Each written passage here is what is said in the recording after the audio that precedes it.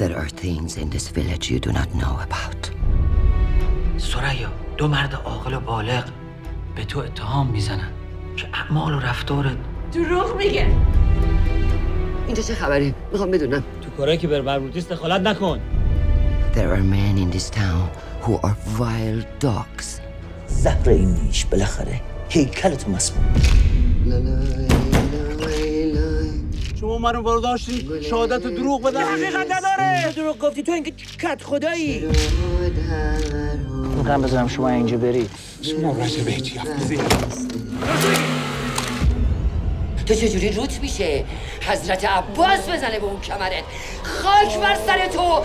3 تا نسل بعد تو. برو گم شو بیرون یالا. They cannot get away with this. Where did you find the book? What were you thinking when you first read it? Was there a scene in that book that first popped out at you, Cyrus? Well, you know, I just picked it up at a bookstore. It was published in 1994. My wife, who's also a screenwriter, we both read it. It screamed movie to us. It was emotional. It was gripping, dramatic. It was just powerful stuff. Sarah, are you crazy? They think so. And after this, beat a bone and inviting a stranger into your home? I'm inclined to agree. Sit, please. I will give you some tea. Then you decide who is crazy. Me or them. I mean, the book is called The Stoning of Soraya M. And I found that sort of knowing where I was going in a way was more tension-filled. I mean, a lot of Hitchcock kind of worked that way, where he sort of would telegraph, and you know where you're going, but you're stuck. And I mean, in Titanic, you know the ship's going down.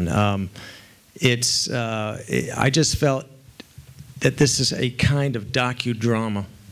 We are witness to a case of injustice.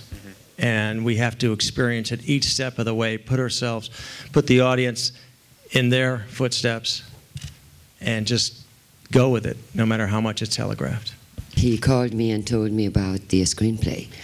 And first thing I told him was, where were you for the last 20 years? And he said, why? I said, I've seen a real one on tape. And since then... You've seen a real stoning? A real stoning on tape, yes. That was smuggled out of Iran early 80s. And you can imagine how I felt when I received it. All I asked him was to send it around, let me read it. I read it, fell in love with it, called him early morning. His voice was sleepy, and I said, I am in. I had also seen video of the real thing. And it's far more horrible than anything in the movie. So I felt a certain responsibility to sort of tell the truth. And we also felt that it would be a disservice to the many victims if we sort of sanitize it. Today I am old, 100 years older than yesterday. But I know right from wrong. What happened here yesterday was wrong. Yesterday. The devil himself visited this town. What was your first meeting like with Cyrus when you talked about the character? Well, our concern was mainly to portray her not just as a victim. I feel like that was sort of the trap of the character, would be to just fall into a sort of a victim-y a portrayal, but we wanted to bring a sort of dignity and strength to her that perhaps she didn't know she possessed at the beginning of the film. When I was reading the script, obviously there's I'm quite different from the character in life, but I was struck by how potentially, had I been born in a different set of circumstances, I perhaps would not be so dissimilar to the character.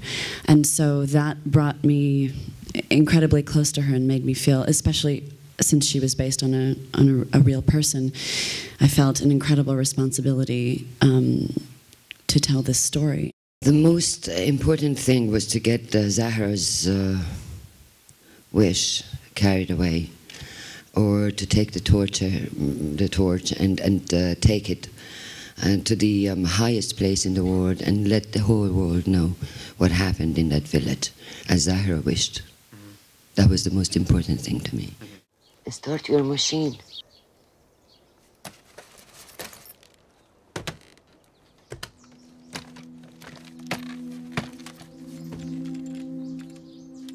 Why should I listen to you? Hear my story first. You will know why you should listen.